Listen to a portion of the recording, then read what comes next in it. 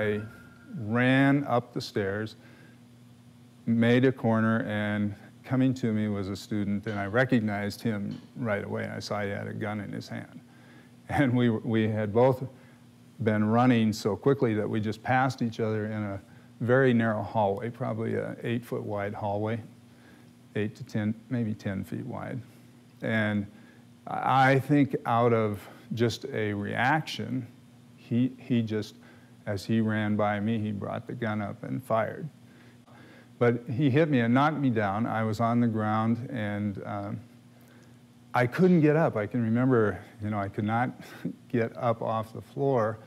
And I think the first shot that he fired was just a reaction that there was somebody in his way, and he was trying to run out of the building as fast as he could.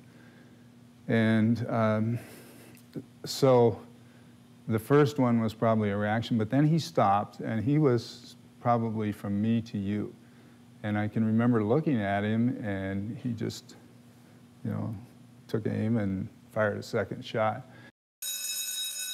In 1986, then Assistant Principal John Moffett of Fergus High School in Lewistown, Montana, was shot by 14-year-old student Christopher Hans. Hans planned to shoot his French teacher after a dispute with his parents over his grade in class, which he had to improve or he would be sent to live with his father in Wyoming. However, upon entering the classroom, Hans shot and killed substitute teacher Henrietta Smith.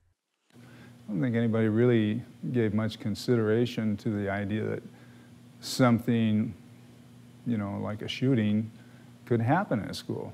It just wasn't on the radar at that time, I don't think.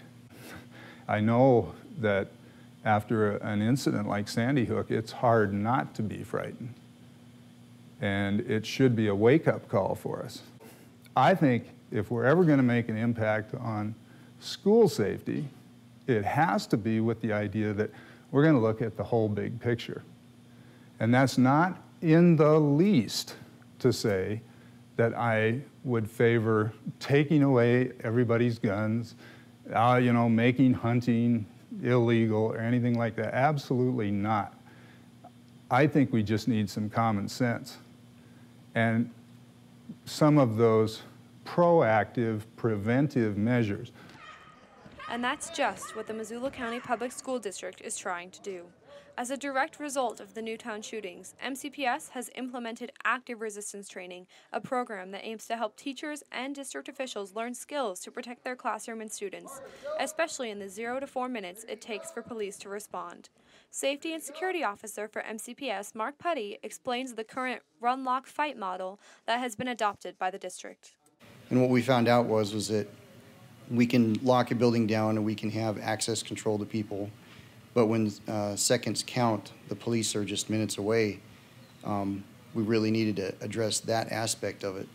So we brought Safari Land Training Group to instruct or to have instructors within the school district or within the law enforcement agencies to bring training to individuals to teach them how to respond specifically to an active threat or an armed intruder inside their workplace.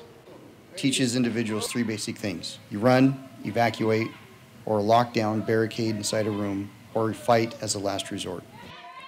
Safari Land Training is a professional law enforcement organization that teaches law enforcement officers nationwide how to respond to an active shooter. The Safari Land Group trained a cadre of Missoula law enforcement and security officials who in turn are teaching teachers to protect their students and themselves in the event of an armed intruder. So it's the same concepts that law enforcement is being taught, we're now transferring it to the civilian world. And I think that's the precept of our success with this program, is that we give everybody that exposure where other programs may only be one aspect of it. We want to make sure that we're doing proactive measures to make sure that if something does occur, we have the skills and ability to be able to increase our survivability. Right now you can go into most of our schools, anybody can walk in and you can be in the hallway in a matter of seconds and then you're in the classroom. So we have to be cognizant of that. And that's why this training is so important, is because our schools right now have not been constructed really on the basis of safety and security. Whatever it takes to train our staff and to build safe schools, that's a responsibility that we have. MCPS Superintendent Alex Apostle has made safety and security a priority in the district while making bonds with the Missoula Police Department. His district-wide goal is to train every faculty and staff member with the active resistance training. Because it's not just one person's problem or one department's issue, it's a community as a whole. And if we can come together to confront this issue that would seem to be on an increase, then I think that we're better off. In fall of 2014, MCPS offered the active resistance training to teachers across the state of Montana. Inspired by what they learned, several teachers wished to see the same type of training in their home districts. It's a shift of philosophy for us to actually take action and not just hide. So I was interested in what the action would be. This is a great training. The trainers in this program are well prepared and well versed in what they're doing, and it's a very good program. I think everybody in the state of Montana that teaches, and actually anybody that teaches or works in a big building, should be exposed to this kind of training. For Putty, educating teachers with active resistance training is not about being paranoid, it's being prepared, and it's teaching people to survive rather than hide. Hiding and hoping is not an option, because as we know from case studies, that when you hide under a table, you hide somewhere and don't do anything proactive to deny that person access to you, usually that ends up being somebody killed or injured seriously. The survivor mentality is that I'm going to do everything that I can to prevent this individual from hurting me, my staff, and my children. For John Moffat, the events of 1986 have never left him and are a daily reminder of the very real threats in our schools on a daily basis. After being tried as an adult and sentenced to 240 years in prison, Hans was eventually granted parole, and Moffat has come to the point in his life where he can offer Hans his forgiveness. I wasn't going to live my life,